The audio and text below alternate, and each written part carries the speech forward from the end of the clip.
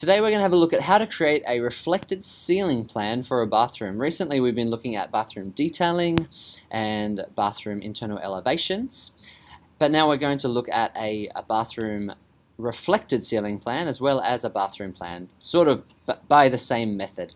So what we've got here is a detail tool, or creating a detail marker.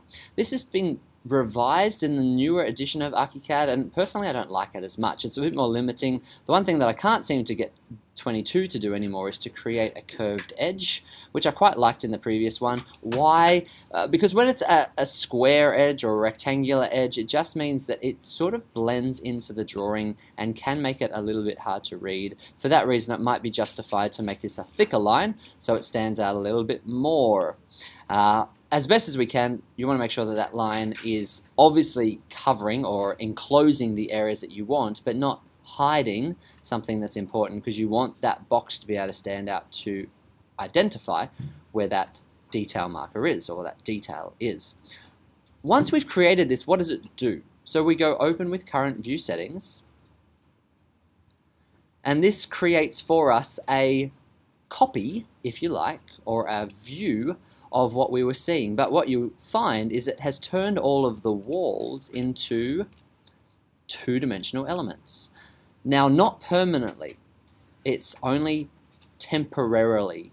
It's a copy of which can be continuously updated. So the doors are turned into lines and arcs and fills, and that means we can edit these if we want to, but if we want to update it and refresh it, so if I right-click Rebuild from Source View, that will actually make it update. So if I go back to my plan for a second, back to upper ground floor, and if I was to extend this wall, for instance, I'm only just doing this haphazardly, I will change it again, and we go back to, let's just do it the same way for now, open with current view settings.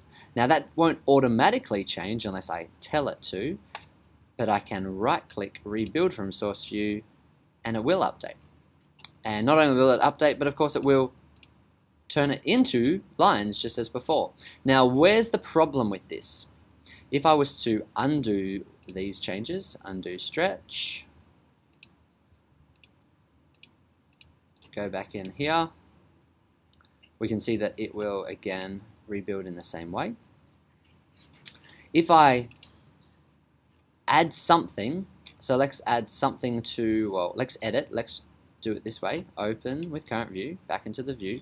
If I was to stretch this manually,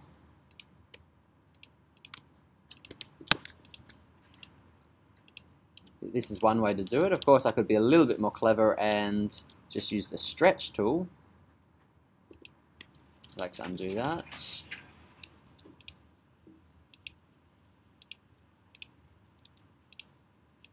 Put a box around it, edit, reshape, stretch, and that will stretch all of this simultaneously. So that's another way of doing the same thing.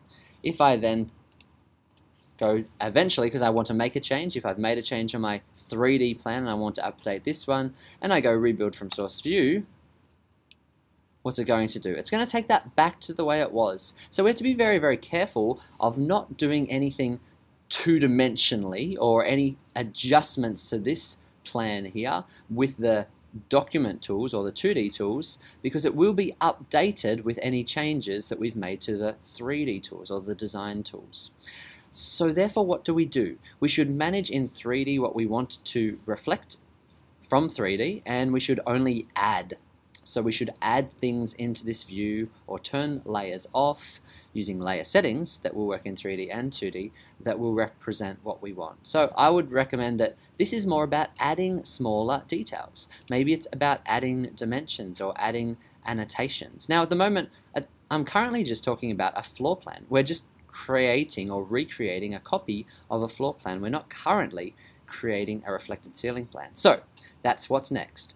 What have we created? We've created down here under details a linked or a sourced detail. Now we can create a saved view of this detail. So we can, under details, save current view, and we can call this, let's call it ensuite plan or ensuite detailed plan. Something like that. And now I might increase the scale. For now we'll leave it at 1:25. And I can duplicate this. New, save current view.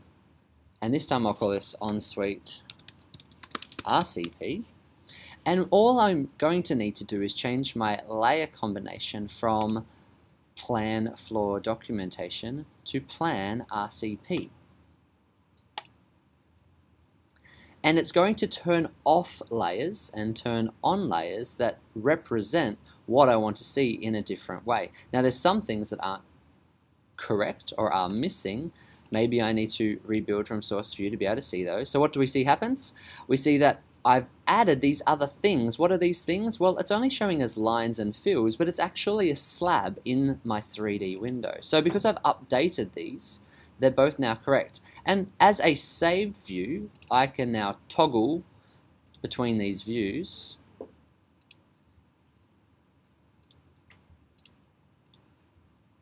View settings, plan documentation, rebuild from source view, and ensuite RCP, rebuild from source view, and they will both change as is necessary. The problem is I don't want to constantly be rebuilding from source view. So what's another way of dealing with this? Of course, I can continue to work that way. Another option, which is probably not recommended, is to break away from the 3D model altogether. Something that I do maybe suggest doing in elevations, but not necessarily from plan, and that is we create a independent detail. So we go back here, details, new independent detail, and maybe we just trace over. Let's just do this one. So we'll call this ensuite RCP trace. Again, I'm not recommending this, but this is a possibility. So we trace over the saved view. How do we do that? Show as trace reference, and then we would replicate the information that we see. Now in a reflected ceiling plan, for a detailed bathroom plan, I don't necessarily need to repeat the walls and all of this area. Maybe I just need to focus on the interior space, so that might simplify that quite a lot. In the next video, we'll have a look at how to add some more of the detail and what type of information we need to show in order to be able to represent this the way that we want to see it.